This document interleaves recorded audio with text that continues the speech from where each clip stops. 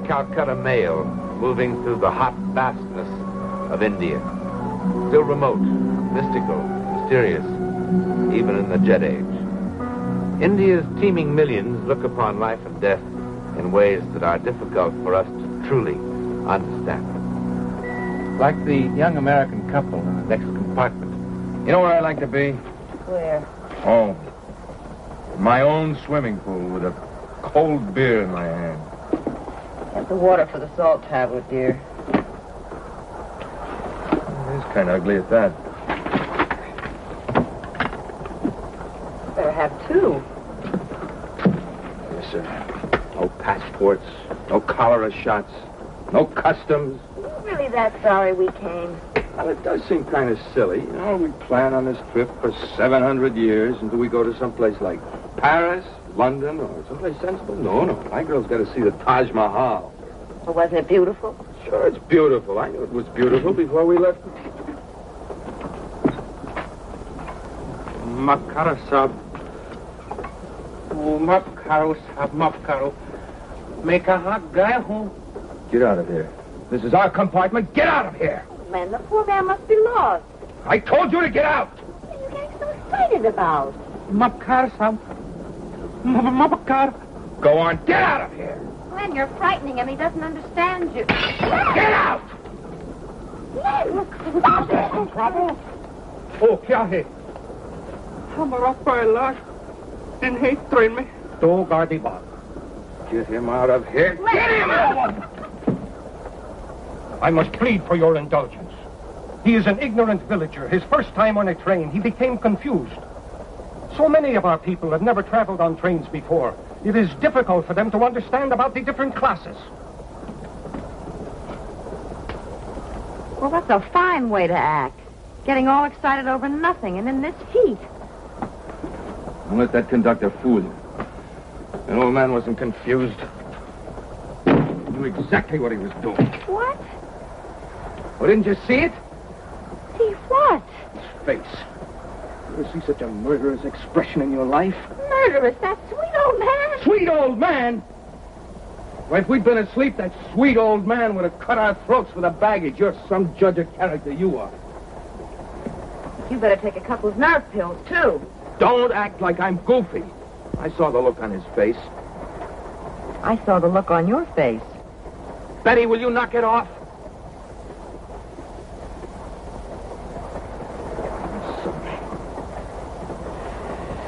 Well, maybe it is the heat. You better give me those pills. What are we supposed to use for water?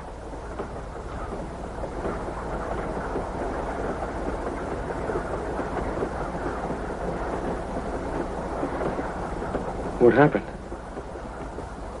Oh, man. I did that?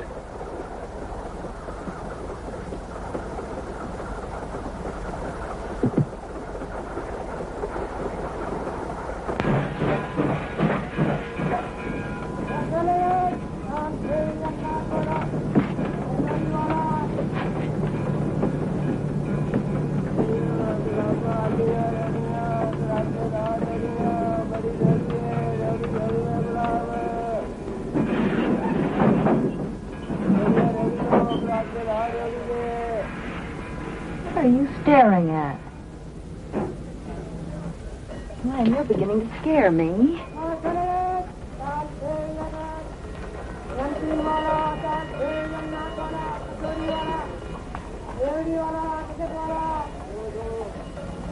Stop staring at him like that. What's gotten into you?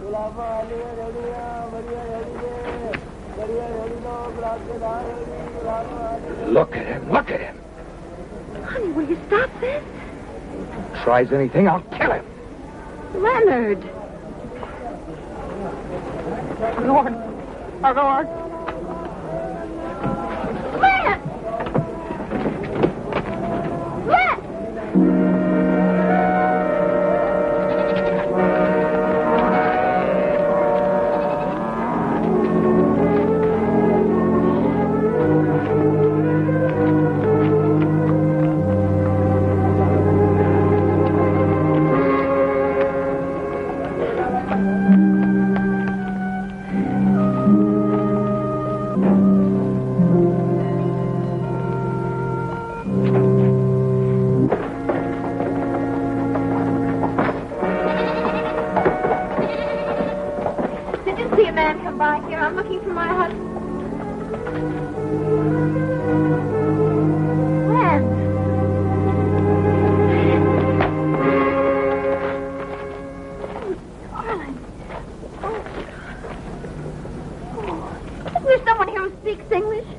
Anyone who can help him, he needs a doctor. I am helping him, ma'am. I'm not exactly a doctor. I'm afraid you'll have to settle for a medical missionary. I sent word to have my Jeep brought over. We'll take him to the mission. It's nothing serious. Heat prostration. Are you sure? Oh, I think so. Yes, his pulse is better already. Are you the gentleman's lady? Yes. I am Constable Guysin. The people say he ran through the streets like one demented until he collapsed from the heat. And not even to wear a hat at such an hour. What help can I be, Mr. Graham? Oh, he's quite all right.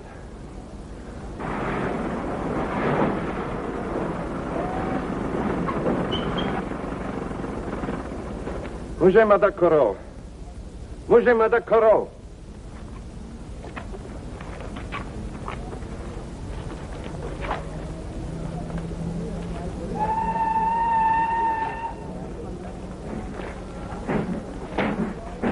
Madam, we have no tourist attractions in our village. Why then are you here? What? As the constable, madam, there is certain information I must have. My husband left the train unexpectedly. But why? I don't know why. You're going to be all right, dear. I've got to find it. I've got to find it. Find who, madam? Oh, it's nothing. It's the heat. It's made him delirious or something. Find who? I don't know who. There was an old man on the train. My husband took a dislike to him. But why? Call the agent.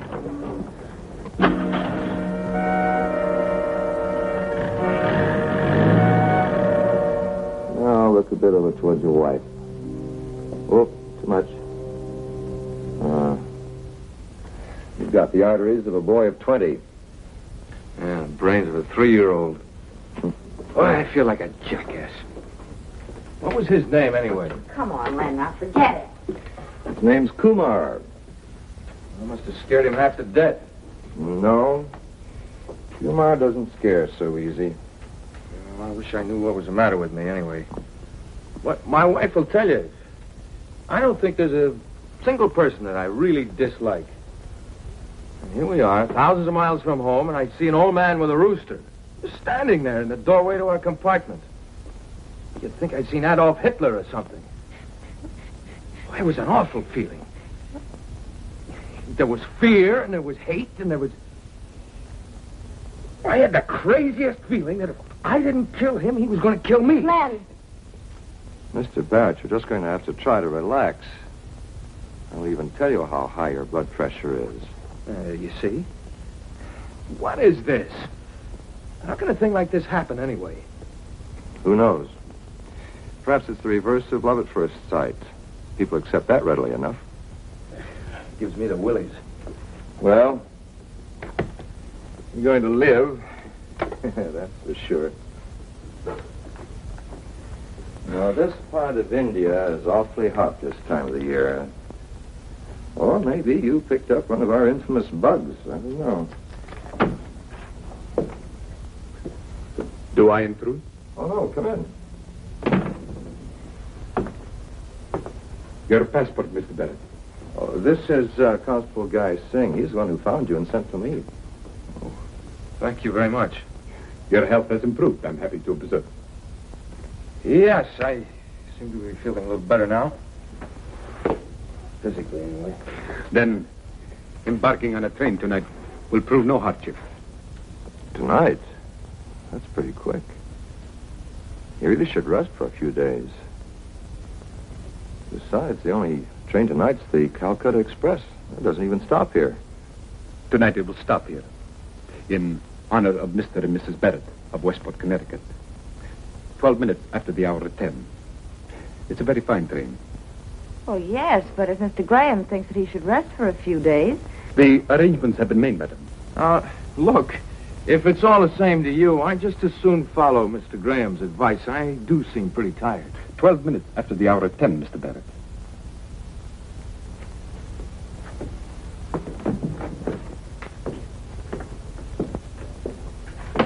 Boy, your constable, what's-his-name, certainly is no ambassador of goodwill.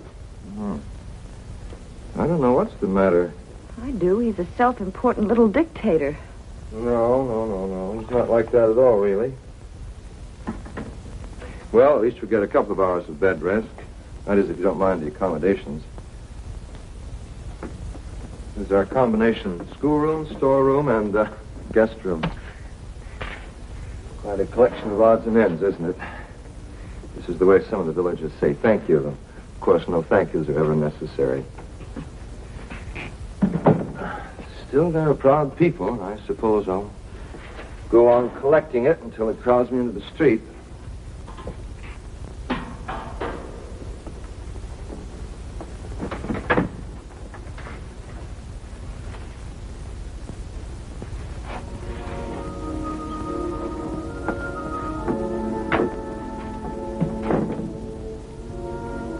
I wonder what happened to her. It was slashed with a knife, and the clay was still wet. How do you know? It does look like knife marks. Never thought of that. She's charming. You know, that's really very, very good, what's left of it. What does that word down there mean? Oh, purely. Beloved. Yes. Well, I think you better lie down now, Mr. Barrett. Your wife will bring you dinner. Of course, I should warn you that our food here is what is charitably called simple but nourishing.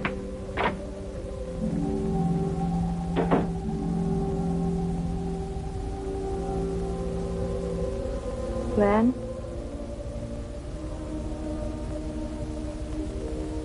Len?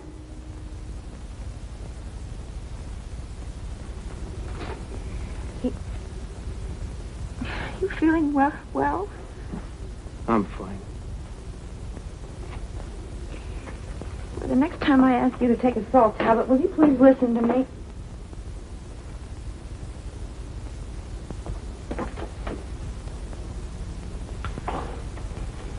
I'm sorry, honey.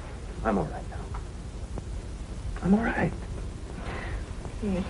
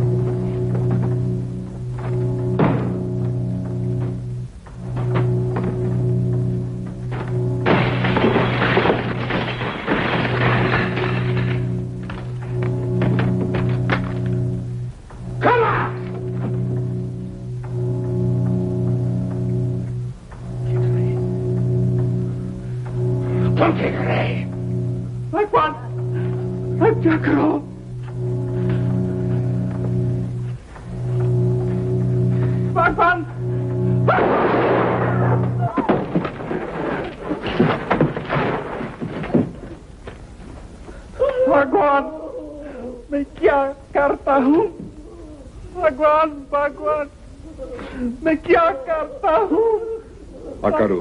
भगवान ओ भगवान क्या करता हूँ भगवान Len! Oh!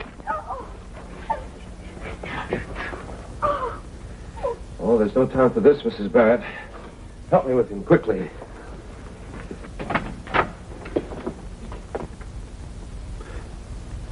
Mr. Graham is doing all that is possible.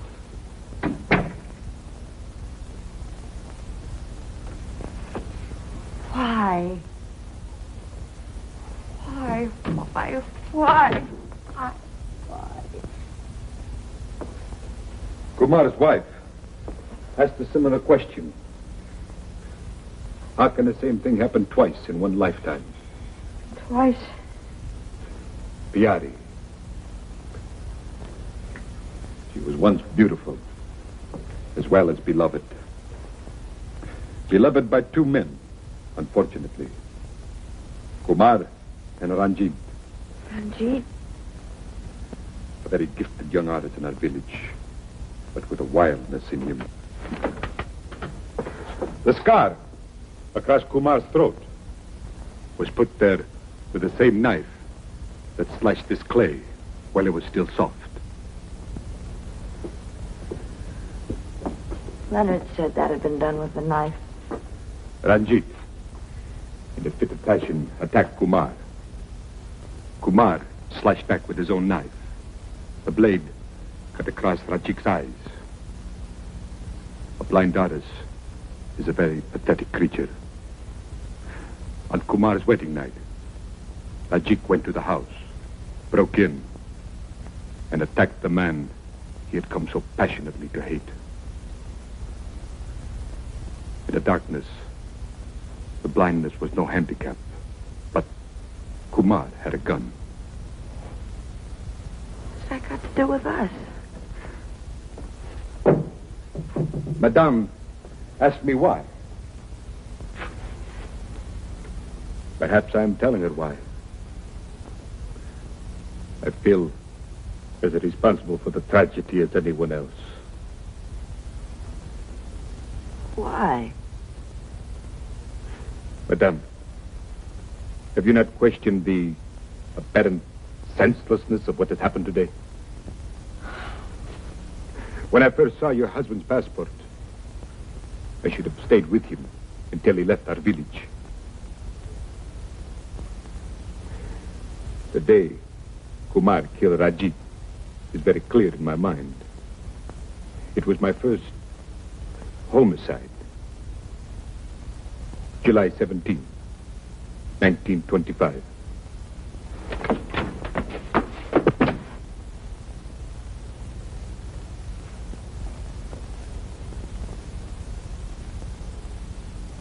Go to him, Mrs. Barrett. Now.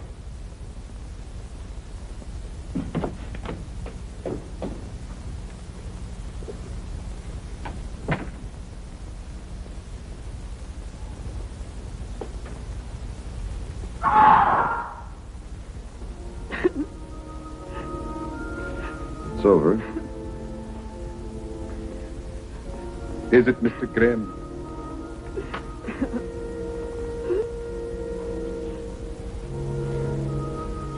Look at the date of birth of Mr. Barrett's passport and tell me if you think it is ever over.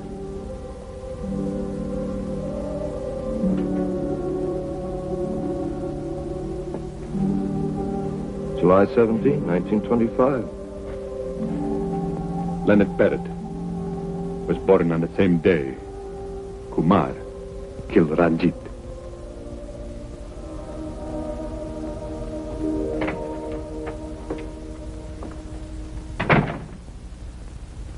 The last breath of one human being becomes the first breath of another.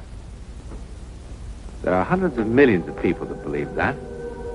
And if, as in this particular instance, the seeds of vengeance and hate survive, then it follows that all that is good in the human spirit also survives. Now, for the millions who reject this concept, well, there are words like fate, coincidence, destiny, all very useful words when trying to explain the world of the unknown.